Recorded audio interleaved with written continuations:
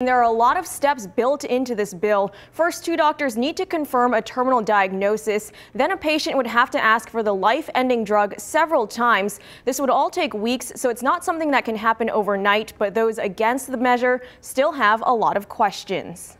A good day, my pain level is an 8. Even at an 8, Marine veteran William Frankel says assisted suicide is not an option. I have heart trouble, asthma, severe chronic pain. Frankel, with his service dog by his side, pointed out several flaws that he saw in the Death with Dignity bill. He worries insurance companies will use the measure as a way to deny costly care. It'll be cheaper to let someone pass away than it will be to treat them. Under the bill, if someone were to use the life-ending drug, their terminal illness would be listed as the cause of death. It would be a form of fraud if someone who used a doctor-assisted suicide, if that is not listed in the death certificate at some point. While Frankel joined several others speaking against the bill, Fred Volz stood alone on the other side. Sometimes in life you have to be a majority of one. Volz, a commercial real estate manager by day, spent his night here. I would not want to put either my family or myself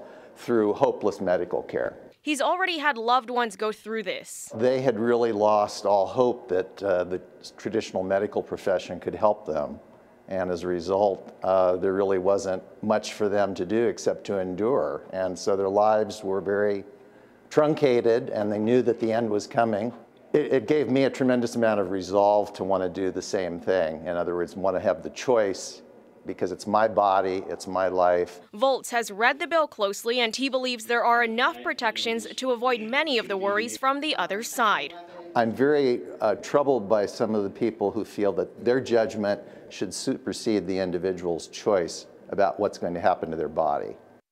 And the Clark County Coroner's Office also testified they're asking for an amendment on how a cause of death is decided. They don't want to be responsible for certifying that because it may conflict with other laws. If the committee approves the bill, it'll go to the Senate floor for a full vote.